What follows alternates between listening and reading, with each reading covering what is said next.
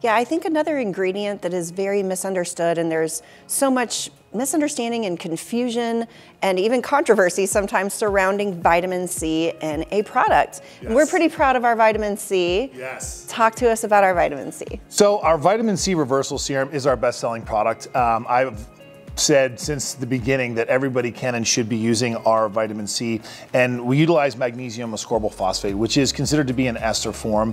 I'm sure every esthetician has heard, and we also mention in a lot of our classes that L-ascorbic acid specifically is the bioform of vitamin C that is available to the body and to the skin as well. And almost all of the forms of vitamin C have to convert to L-ascorbic acid. The challenge with L-ascorbic acid, of course, is that it is notorious for oxidizing, especially in a finished product, an aqueous or water-based solution.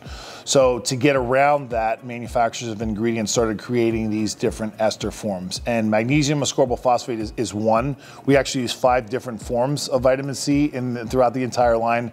But magnesium ascorbic phosphate is the one that we've used from the beginning. And I have to say, in a serum delivery, it's by far my favorite.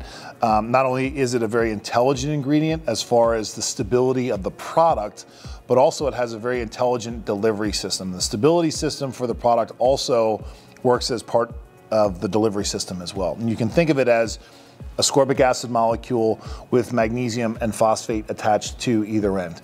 And we utilize magnesium and phosphate as part of this ingredient because those two materials account for about 2% of the water solubles of the stratum corneum. So when we have that ingredient applied to the surface of the skin, the slightly acidic pH of the stratum corneum will metabolize the magnesium and the phosphate off, and those materials are used for other biosynthetic reactions within the skin.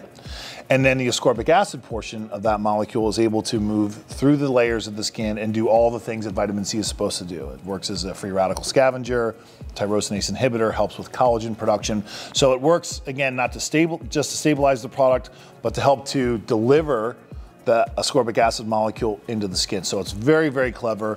And again, I would say probably as the water-soluble form, the most effective form that is available on the market. But you have sodium ascorbic phosphate, which we also use, aminopropyl ascorbic phosphate, which is also extremely popular. We use that as well. The oil-soluble forms, which you'll find on the market and also in the Circadia products, are things like tetrahexyldecyl ascorbate, which is also very nice to work with. Ascorbyl glucoside, which you find in a lot of our eye products, also in the Circadia line. Ascorbyl palmitate and ascorbyl tetraisopalmitate, which are kind of out of vogue now. You don't see them used too much in the industry, mainly because of the efficacy of the tetrahexyldecyl ascorbate. Say that 10 times fast. But yeah, we really like the MAP, magnesium ascorbic phosphate, because of not just the stability, but how effective it is as a delivery system as well.